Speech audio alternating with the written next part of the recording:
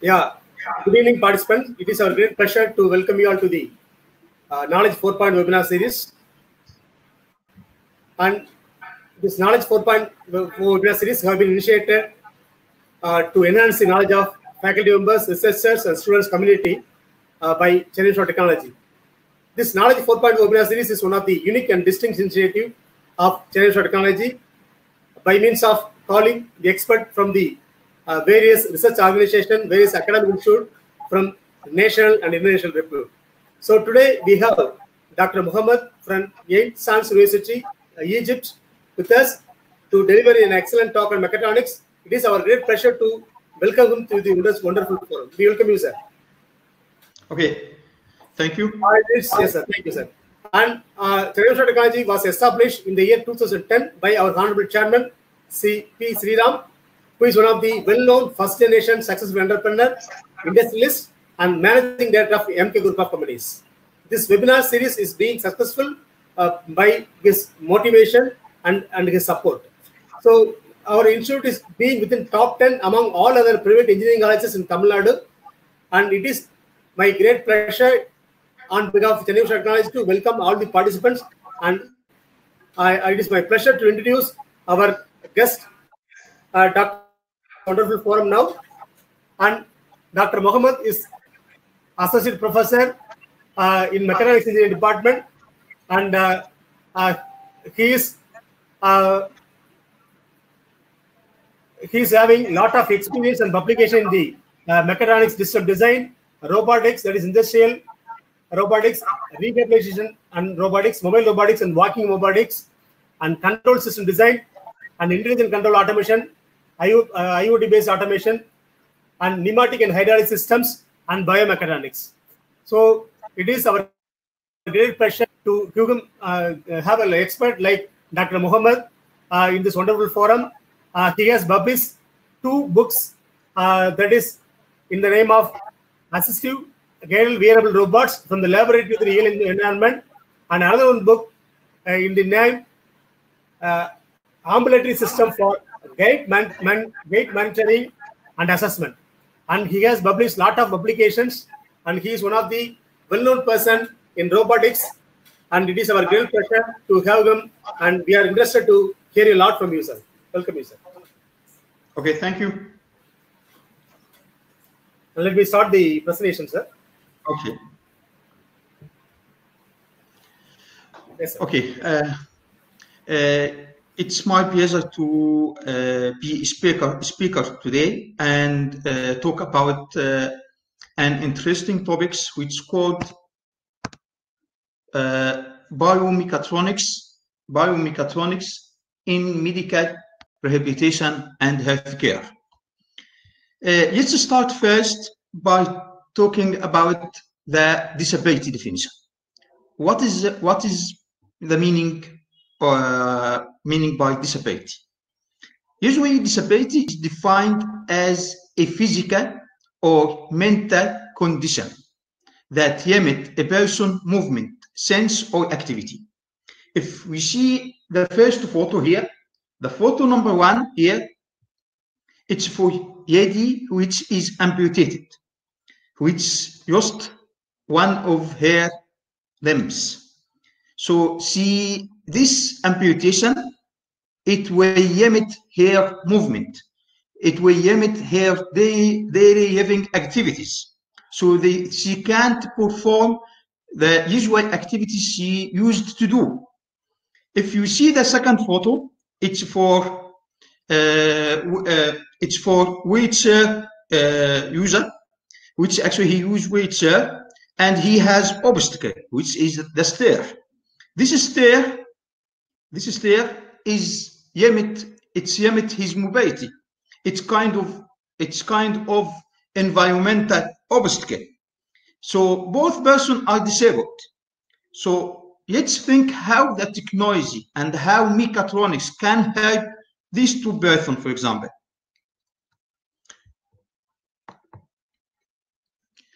So if we see this photo here, it's for Hugh Hare, which is one of the, he is an associate professor at MIT and he actually is the founder of Biomechatronics Lab at MIT.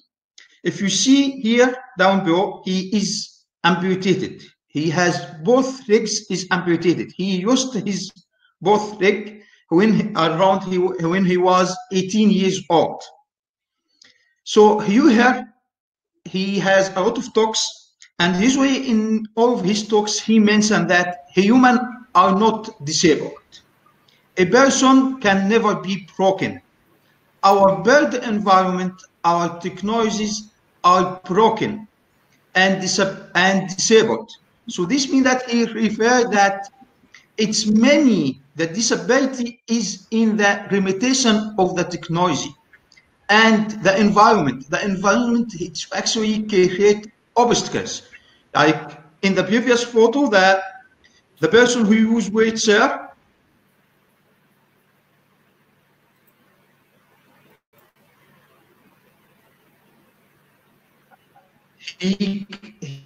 it usually move on even ground surface or on ramps. So this means that the environment has to be adapted to actually help the disabled people. Or we have to come with new technologies. We have to come with some innovation in some wheelchair which can climb and ascend stairs. So this means that actually technology is very important. For example, for us as normal people, healthy people, actually technology make our life easier. So how we can imagine that for disabled people, what can the technology can contribute to them? It actually can make things possible. It can make them actually, to some extent, restore some of their lost functions. So if we look here about mechatronics and biomechatronics, as some of you are familiar with mechatronics is interdisciplinary between different fields. It's between mechanical engineering, electronic systems, computer systems, and computer and software.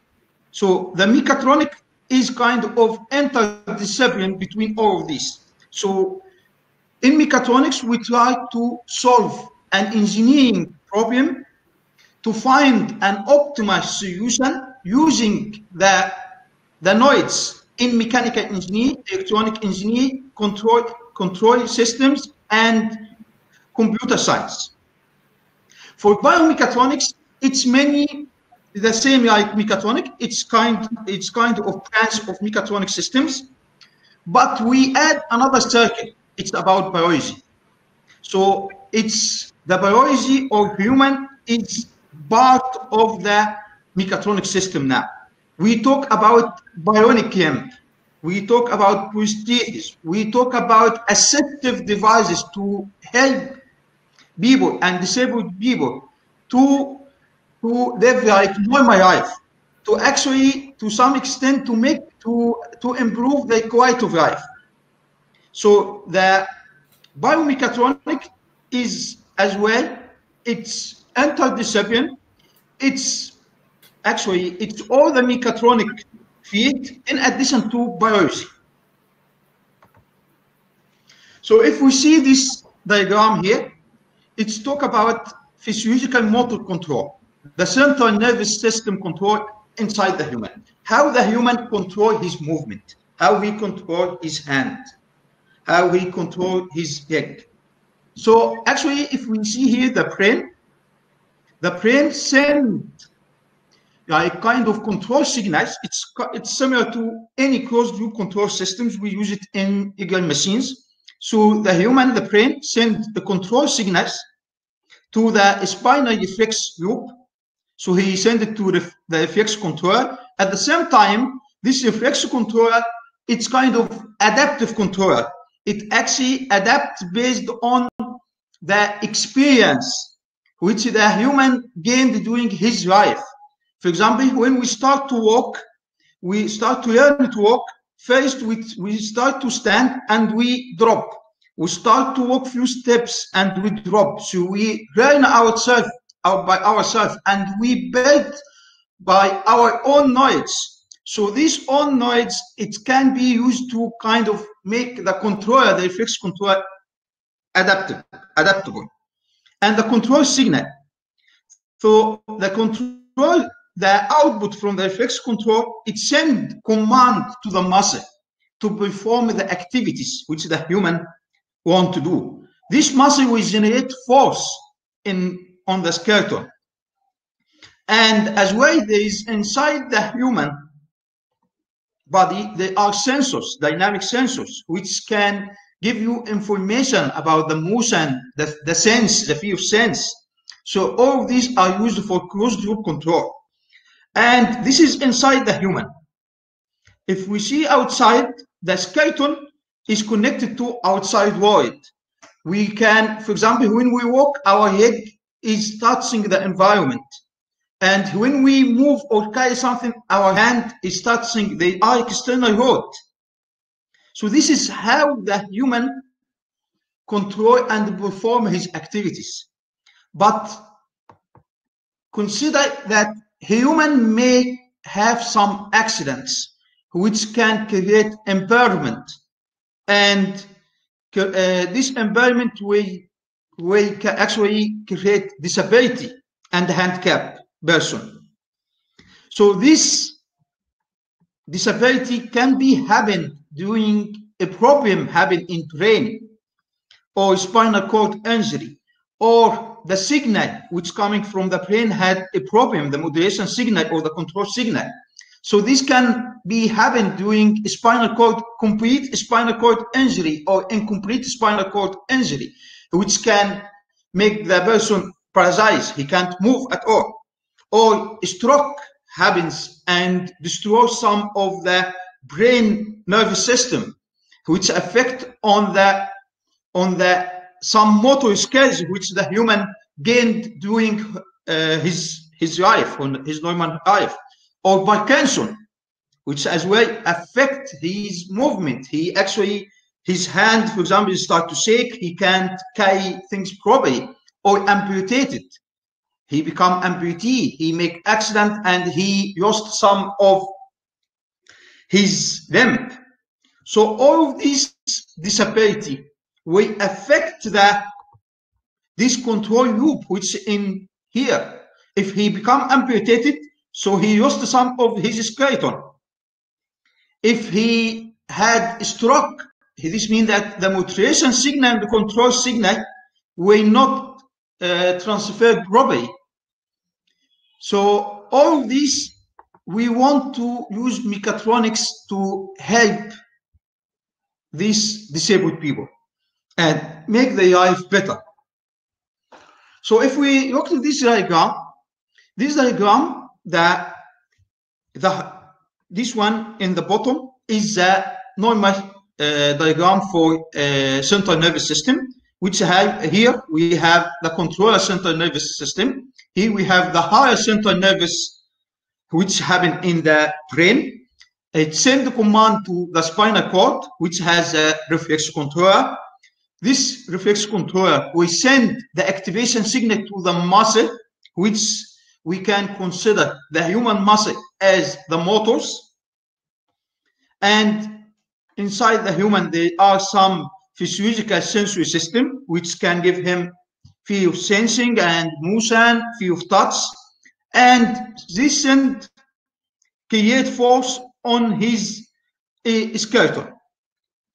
So if we consider this human lost some of his parts, or he can't move some of his limbs, this means that we can, in white part here, we can add some mechanical assistive device, which can be controlled and be part of the mechatronic system. We can use orthosis. For example, some people has foot drop, which actually when they walk, they can't control the dorsiflexion movement and plantarflexion movement of the foot. So actually it's drop and it's hit the ground, which may create him, make him to like 4. So he can't do proper foot clearance because he can't control properly the movement of the foot. So this means that he can use orthosis, or he become amputated, so he can use prosthesis. These are mechanical devices which can be attached to his or the residual cramp for in case of the prosthesis. Or we can use controller if he can't send the human has a problem in his brain and he can't send proper or in his spinal cord and he can send proper activation signal to the muscle, but the muscle is working properly. We can create kind of artificial controller, and this artificial controller can generate FES, which is abbreviation for functional electrical stimulation. It's send kind of activation signal, it's kind of electrical signal to the muscle and control the muscle movement, which can control the muscle contraction and generate force, which can help him to move his muscle and move his leg or his hand. This is very important for precise people as well to make kind of exercise and move his limb, because if the person is paralyzed or has a problem paralyzed and he can't move his limbs, what will happen? After time, his muscle will become weak, and when muscle become weak, it will affect his health and his immunity system, and it will affect his life. So this means that he need to practice and to have to move his muscle, either doing exercise, someone move his hand, or we use functional electrical stimulation to stimulate the muscle. And as well, if we talk about external orthosis of prosthesis, it can be passive or it can be active. And when we talk about biomechatronic and mechatronic, usually we talk about active, which there is actuator. There is artificial actuator or artificial muscle, which can contribute and can generate and can give power to the system, which to the orthosis or prosthesis to move it. As well, we have some sensors to control the artificial controller, or to control the orthosis and prosthesis, or to control the motor. So this in white blocks, it's kind of artificial blocks. It's kind of artificial system. It's kind of biomechatronic system, and it's kind of mechatronic system integrated with biological system, which is the human. These together we call it biomechatronic. So the biomechatronics application, it can be used in prosthesis, either upper limb or lower limb. It can be a prosthesis, has many categories. It can be controlled by EMG, electromyography signal, which the signal comes from the muscle. Or another application of the biomechatronic is exoskeleton, which can be as well upper or lower limb exoskeleton. It can be used for paralyzed people who can't walk to make them walk, or it can be used for in industry for jobs which, like for example, worker in factory and he has to assembly, and he has to do a lot of assembly while he is standing, or while he is bending bending his knee. So he can't stand like this for a long time. But if we use the exoskeleton, this means that we make his life easier. Or in rehabilitation robotics. So we can use robotics and biomechatronic to help physiotherapy and clinician. And especially with COVID-19 now, and like people has like neuromotor problem, they need to go really to physiotherapy and to do a lot of rehabilitation. And because of social distancing, for example, so we can depend on robotics more. And we can as well use rehabilitation robot to support rehabilitation in homes and home-based rehabilitation. So now I will start to talk about and give some more detail about prosthesis. So I will start with prosthesis as one of the applications for biomechatronics. If we consider the level of amputation for the human, if we talk about the upper limb amputation, we have different level of amputations based on where the amputation will happen. We can have transradial amputation, which is below elbow amputation. We have transhumeral amputation, which is above elbow. We have four-quarter amputation, which actually above the shoulder. We have shoulder disarticulation amputation, which the amputation happens through the shoulder joint. We have wrist disarticulation, which happens through the wrist joint. For lower limb, we have transfemoral amputee, which if the amputation happens above the knee, we have transradial amputation. If the amputation happens below the knee, we have knee disarticulation, we have foot amputation, we have hip disarticulation. These are the most common amputation levels. If we talk about the majority of amputees around the world, the higher percentage of amputation usually happen for below knee amputee. It's for transradial amputation. And the next in the list regarding to the percentage of the amputation from the world population is above knee amputation. So if we consider here, this person here, this cat, is for above knee amputee. This is a person, he is unilateral amputee. He lost only one of his leg above the knee. So he has his ZYM here, he has his stump.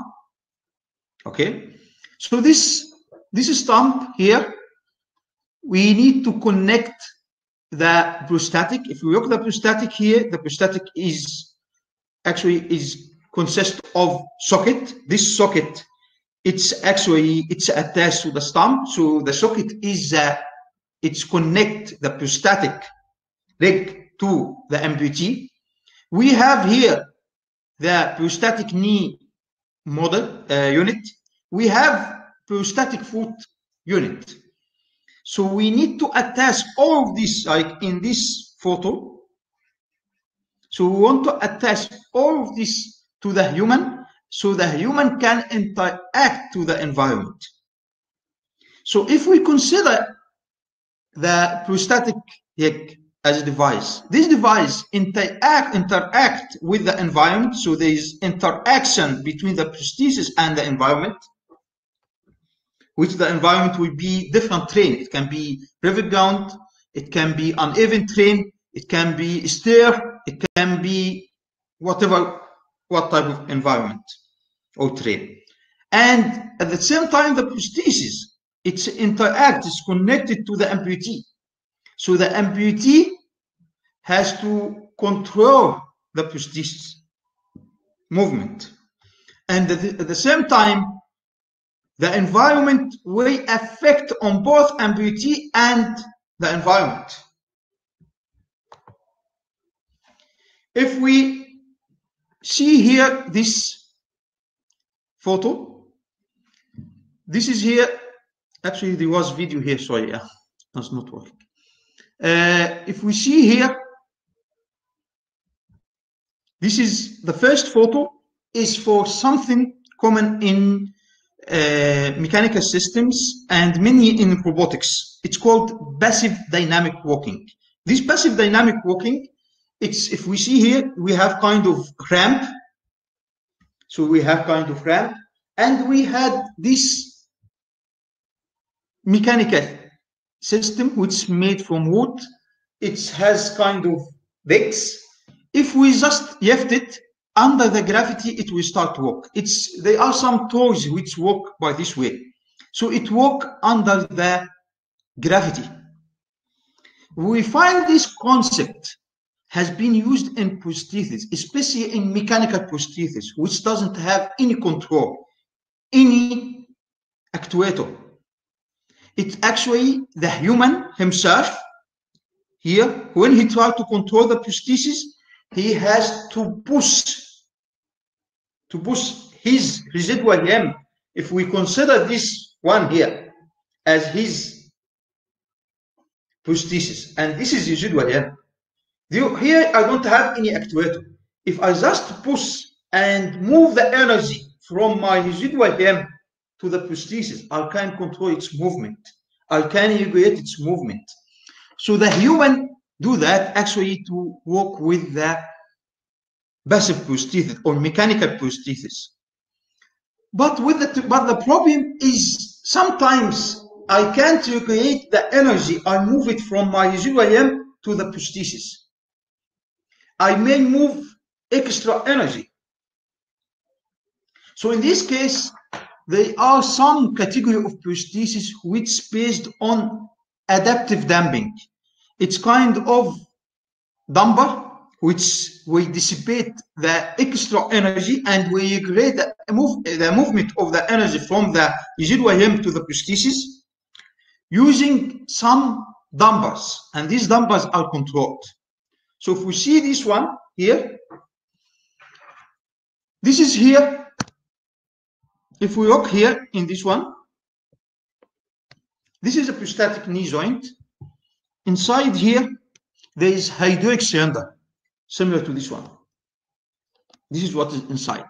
So if I draw, this is kind of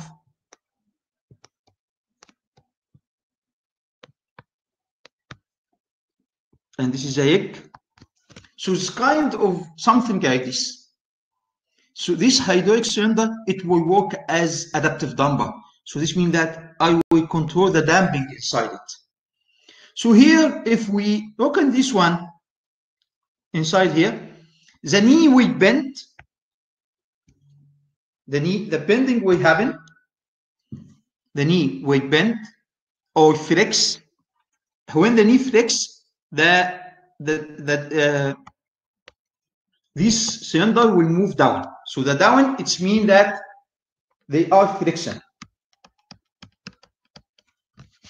And if the leg will move this way, this means that it will move up. So up is extension.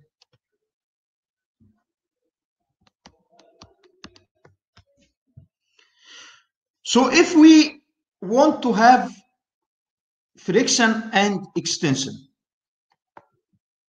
so based on the energy moved from the residual limb, from the upper limb, I can control if I want to move the leg this way or that way. Based on the energy I regulated coming from here. Here I don't have any actuator. So here, this cylinder, we have here two motors. This is one motor. This is second motor. These motors, we have the system inside here. It has hydraulic cylinder and hydraulic manifold. All of this as one piece. It has some valves. It has some non-return valve. We have here non-return valve. These valves will not allow the flow to move this direction. So the flow can't move in this direction, but it can move in that direction. So this one, the flow can move in that direction, but it can't move in that direction. So what we have in here, and we have here servo motor. This servo motor, it controls throttle valve. This throttle valve, it controls the throttling, which can control the damping. So we have this valve which control the throttling or the damping when it moves in flexion direction, when this cylinder moves down. And this one, the extension valve, it controls the damping when the cylinder moves up. So if we consider this one here, if we consider this one now here, if we want to move the cylinder down, if the cylinder start to move down, so what happened when we move down? This means that it start to flex. So the flow in this area want to move this way. It can move this way because this is check valve or non-neutral valve. It allow movement in this way. And here, it can allow to move here only if the pressure in this area is more than the spring force. So this one will be used as pressure control valve. So it will have kind of a spring, and this spring has a stiffness, so we can control the amount of when this valve open, if the pressure exceed the pressure, the maximum pressure. And this is very important because if there are extra load has been applied on the cylinder, for example, I stand or I jump it on the prostatic head, instead of destroying the damper or destroying the seal, the hydraulic seal, which to prevent the leakage, it will open for safety. And here the flow can't move because this check valve can't allow movement in that direction. So only way the valve can move is that direction. The flow can move in that direction. When the flow come here, he will find this throttle valve. This throttle valve will be controlled based on the damping I want. If I want the egg to have more damping, it means that I will have more closing for this valve, for the friction valve. If I want less damping, this means that I will open it, or I will open it a little bit. If I want to move up, so this means that we want to move that direction, to rotate in that direction. This means the flow here want to move that direction. So if it comes to this direction, he can't move in that direction because this check valve will not allow that. And it can't move here, this direction, but it can move in that direction. And the value of damping is controlled through this extension valve. So here we can use microprocessor.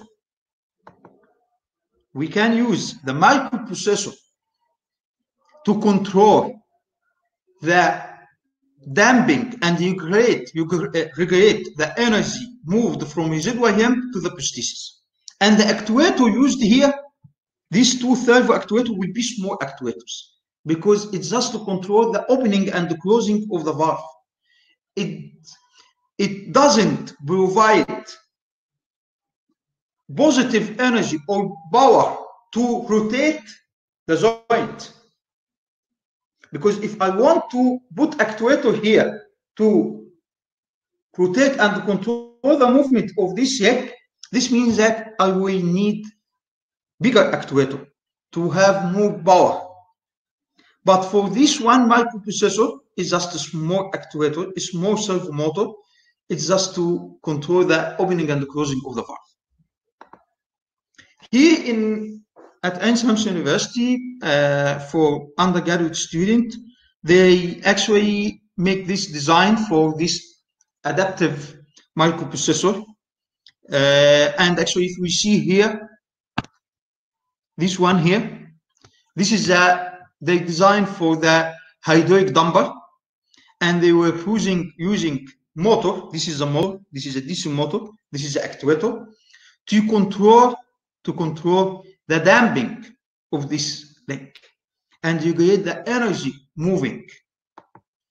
And this leg will be attached to the human.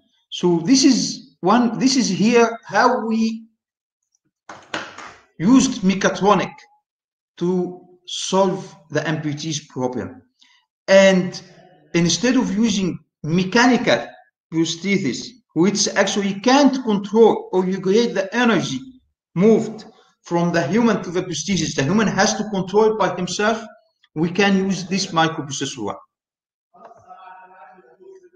This is another category of powered leg prosthesis. This is industrial one. It used motor. It has very powerful motor to control the movement and provide the power for the knee to ascend the stair and to walk in unstructured environment. And this one has a lot of sensors. It has here, if we see this one, this power knee, it's attached to the amputated leg, and the same on the healthy leg and the intact leg. They use some sensors. They use here ABM module, which has accelerometer and gyroscope to monitor the movement of the healthy leg. They use here foot insole equipped with some force sensors to detect if the leg is in touch with the ground or not. And they have some control technique to make the prosthetic leg replicate the movement of the healthy leg, but with phase shift. And they use Bluetooth to transfer the data from the intact leg or the healthy leg to the prosthetic leg. So based on that concept, we did some work as well. This is a design for powered prosthetic knee. It has actuator. So here, if we see here, this is DC motor. Okay. And it has some mechanical mechanism to transfer the energy and magnify the force. So we use here ball screw mechanism, okay, which can control when this motor rotates, it will control the rotation and the extension or flexion of this knee joint. And we equip this one with some sensors, some, you would say, tensiometer to measure the angle, you would say to measure the force. We added some sensors to monitor the system. So this is actually the system equipped with a lot of sensors, and it's actually portable. So we were using a sizable battery here. We added some strain gauges and force sensor on the bottom of the foot. Okay. So from this point, I want to talk about the big picture of the smart wearable robotics configuration. What is the main component of the smart wearable robotics? If we look here on the right here, we will find the controller. Usually in the wearable robotics, if it's prosthesis, if it's exoskeleton, usually we use multi-level control. We have higher level control. The higher level control is mainly used to find and estimate and recognize the user intent. What is the user want? If he want to move his leg, he want to stand, he want to sit down, he want to walk. So the controller has to know the user intention. Based on this user intention, the controller will, if he find it, will try to control the wearable device, if it's prosthesis or exoskeleton. We have made a level control because the human walking is divided into few phases. We have a stance phase and a swing phase. The stance phase, when the human leg is touching the ground, and the swing phase, when the human leg is in the air, it doesn't touch the ground. So in this medieval control, we have to identify at which phase of the walking gait cycle is the human now, because based on this human gait cycle, the control parameters will be different. And finally, we have UAV control. The UAV control is directly control the actuator. So the UAV control is when you send the control command to the device structure and actuation. This UAV control is normally, it can be BID control, which many used in most of the machines. So the UAV control send the control commands to the structure and the actuator of the system. So this is, if this is a prosthesis or the exoskeleton, this device, assistive device, is connected to the user. And both of them are interacting with the environment. So in order to do this proper control, we have to use many sensors. Sensors to give us information about the environment state. Sensors to give us information about the device state. Sensors to give us information about the user state and to identify its intent. These sensors which can give information about user state, it can be biological sensors or biomechatronics sensors. For example, similar to EMG or EEG sensors, which can give information about muscle activities or brain activities.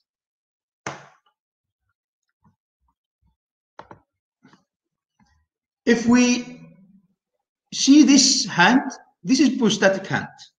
This prosthetic hand has 5 actuators to control the movement of each finger. Has only 1 actuator. Although the human hand has many degrees of freedom. The human hand, it can, I think it's more than 20 degrees of freedom. But here this one, because the weight, it has 5 degrees of freedom. So if I want to do certain grasping mode, for example, I want to hold this pen, I have to do this way. I want to hold this key, so I do it this way. You will find that I have different grasping mode. If I want to hold this mobile, so I hold it this way, I have different grasping mode, which the number of hands or number of fingers involved in this grasping mode is different. It can be only pinching, it's just these 2 fingers. It can be more fingers. The power as well is different. So how I control this hand? How to find, the important is to find the user intent. So we have to put some sensors on the human to identify on his muscle, on his residual muscle, to identify his intent. So some of the works we did it here at Ensemble University.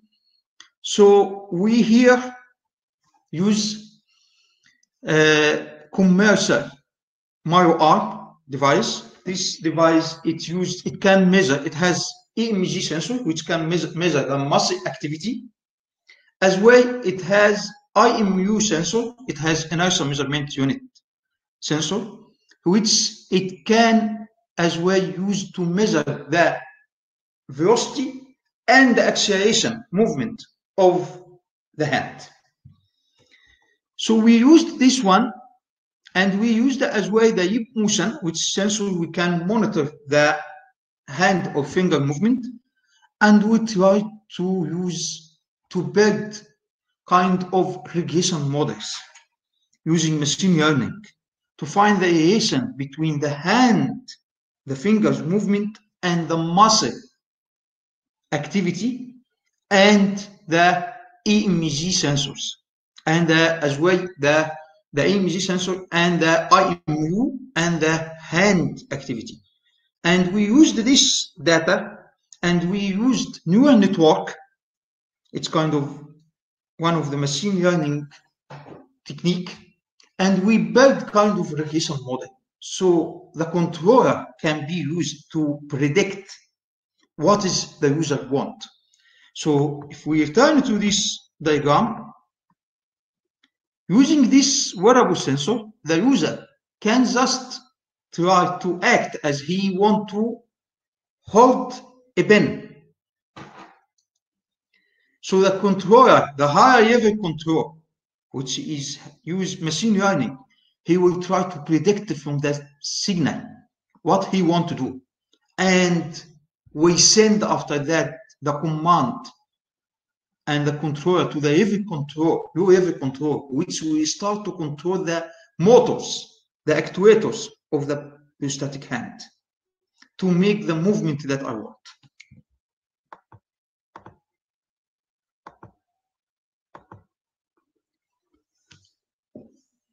Now we will talk another category of the rehabilitation robotics. We talk about prosthesis, upper limb and lower limb. As well, biomechatronics can be used for rehabilitation. If we see here in this photo, this is person who hold the end effector of the robot, the end of the robot. So both of them are holding like this. Imagine if this person has neuromotor problems. He has some neurological problems. He can't control his hand properly. And we want to do some rehabilitation for him. We want to train him to do this activity. Instead of the physiotherapy, hold his hand and start to move his hand, or leave him to move, or just help. If he move it incorrectly, he just to correct his movement. The robot can do the same. We can use the robot to help in rehabilitation process. This robot can be used as just holding the end effector, or can be used as exoskeleton, which is covering all the joints, similar to here. Both options are available in rehabilitation. Although this exoskeleton, it should has more safety regulations, because if any error happen, it may destroy the joints. This photo here is for exoskeleton type, and they build this mechanical or this mechatronic device, which is consists of mechanical structure, consists of actuators, sensors, and some sensors. And you do here to make patient do the rehabilitation exercise without any boring. They integrated with game. So this exoskeleton will work as joystick, active joystick. So he will start to for example, you want to move this ball, so he will start to move, and he will see that he want to move it to get to this target, but he move it incorrectly. So the robot will correct his movement and help him. This is here photo not for the exoskeleton type, but for the end effector. This is just Biana serial manipulator, which is just robot which move in 2D, and here they use it for rehabilitation exercise as well. This is as well end effector type, but this is Cartesian robot. This is just 2 axes. It can move. It's similar to the CNC machine, milling machine. It can has like XY table. It can move in this direction and that direction. So this is just Biana XY table. It has some sensors here, let's say, to measure the interaction force between the human and the robot. And actually, this robot, it guides the human movement. And if he did something wrong, it corrected for him. So it can be used to help him in rehabilitation. If we see this is another example of application of mechatronics and biomechatronics in healthcare and rehabilitation. This person is paralyzed, so he can't move. He uses wheelchair. But sometimes he may want to stand to, he is in supermarket and he want to get something from self. So it has a structure, exoskeleton structure, which can move and lift him up. As well, I told previously that if you are precise or you haven't moved your limbs and used your muscle for a long time, your muscle will become weak and will start to become smaller, and your body will be weak and your immunity system will be weak, and it will make your life in risk. So in this case, it will be good if we make this person every day do some exercise and move and walk for a few steps. So this device as well can help him. He can stand, he can put his leg in this photo on the ground, and it's just it has actuators here. So the joint has actuators, it has active assistant, flexion and extension. So it has actuators here. If we see this photo, there are motor inside. So this motor will start to move his limbs. This is way help him to maintain his muscle health and his own health. This is an example of rehabilitation robotics. It's exoskeleton based for lower limb. This system is called Locomote. This system is just, if we check, it consists of mechanical structure. It has mechanical structure here. It has actuators to help to move the patient joints. It has sensors to measure the parameters like force, angle, position, orientation, torque, and it has a controller. So it has controller to control the system, and they are interface system, which how I will connect this exoskeleton type to the human. And this system, in order to be powered, it needs some power source. It needs power supplies and electrical system. So this is just short presentation about what is the application of mechatronic in healthcare and rehabilitation, and this is called biomechatronics. And sorry to be late because I had some internet problem, and as well because of the size of the presentation, there were some videos here which I can't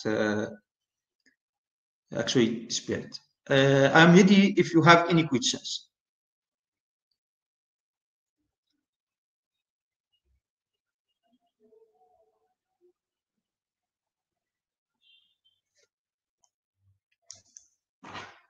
Thank you. Thank you so much for a wonderful presentation. You have worked a lot on rehabilitation. So thank you so much, sir, for seeing your wonderful presentation. And let me look into some questions, sir. Okay. Sir, can you once again explain the application of mechatronics in damping? Mechatronics in what, sorry? Damping. Damping. Okay.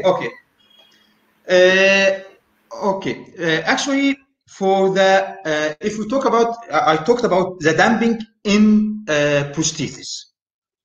The prosthesis, our prosthesis can be classified into 3 types or 3 categories. The first category is mechanical prosthesis. This mechanical is just mechanical joints which doesn't have any control. This mechanical joint, it can be just mechanical mechanism, which can be single axis or 4-bar mechanism or 6-bar mechanism, and the others has mechanical damper. But this mechanical damper is just adjusted once. We can't regulate it doing the walking, the movement. We just put this damper to dissipate the energy. I said there is energy because the amputee has his residual limb. So he has to put more energy. If we consider that, for example, transfemoral amputee, the person who is above knee amputee, he actually put more energy in order to walk compared to the healthy subject, because he has to move energy from his residual limb to the prosthetic device in order to compensate for the deficiency happens during lost his limb. So if I consider I have mechanical joint without any damping, so if he moved any energy from here to there, actually maybe the energy will be too high. If it's too high, so he push it like that, the egg will be kind of sudden shock at the end. It will be hit at the end. So it will be at the end of the egg, when it's fully extend, it will hit. So in this case, I need damping. Consider that if I am going downstairs, I have a stair like this. I'm going downstairs. If you're going downstairs, you find that you dissipate energy. I didn't, like for example, I put my leg here. I have to put resistance on my leg. This resistance to prevent the buckling. Otherwise, if there is no damping or resistance, when I'm going downstairs, it may be my leg bend quickly and flex quickly and I fall down. So this damping, if I am using just mechanical damper, which is fixed, is not controlled through the activity, I may fall down or I may put incorrect damping value. So for the damping category, which is the second category, so the first category is mechanical, which doesn't have any control. The second category is microprocessor adaptive damping, which actually the damper will be adaptive. Based on the situation, if I am going down the stair, I need different damping from I am walking. And as well, within the going down the stair, each step or each movement has different damping value. So using damping here, it's mean that I am trying to use actuator to regulate the damping coefficient. Was the question?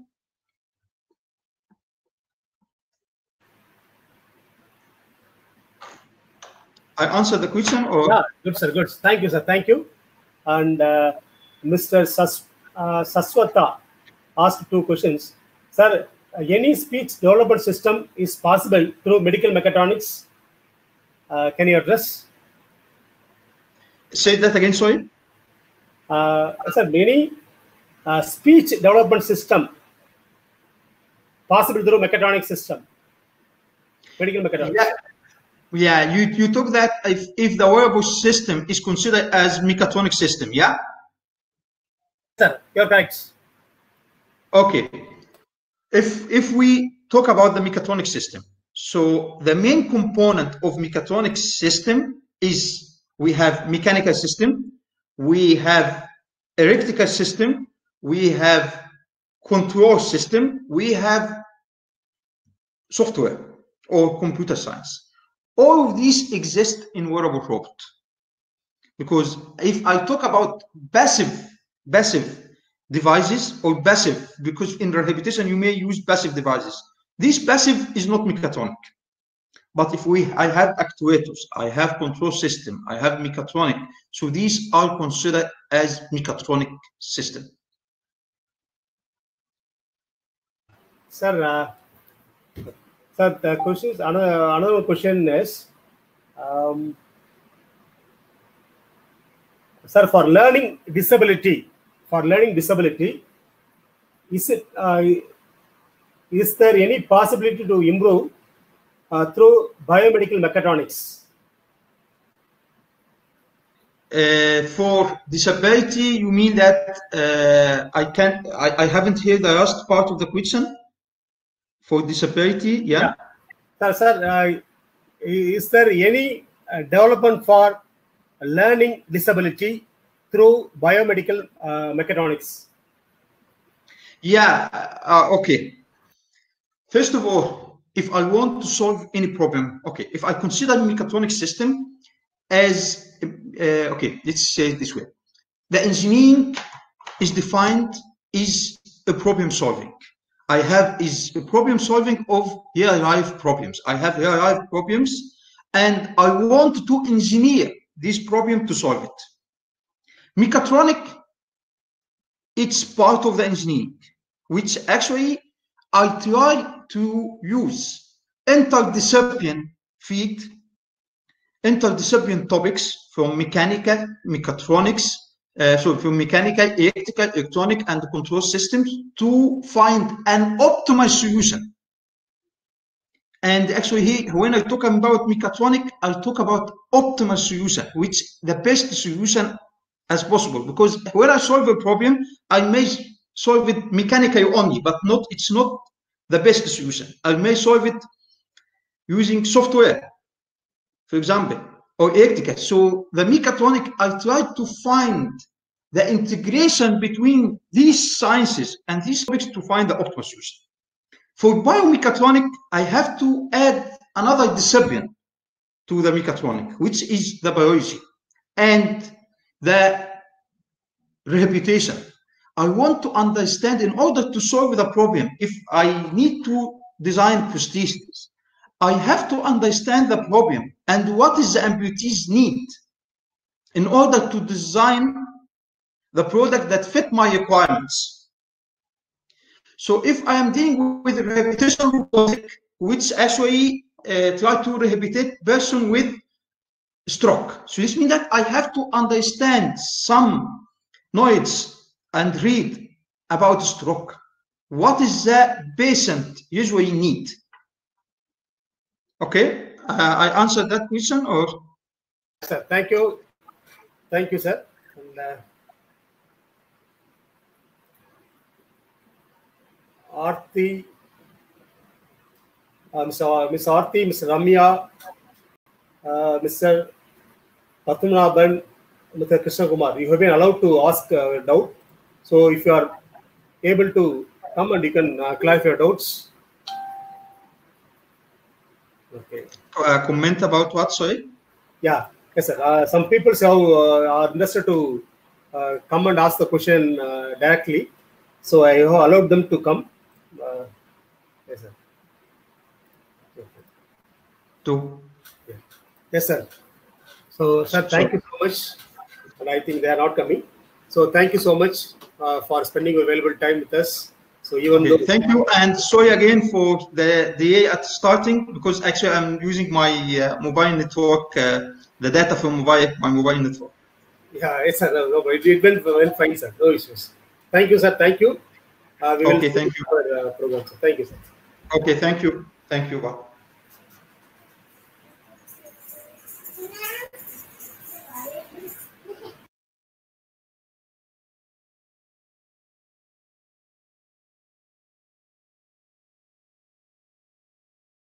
Thank you so much. Thank you. We'll meet in tomorrow's day after tomorrow's weekend. Thank you.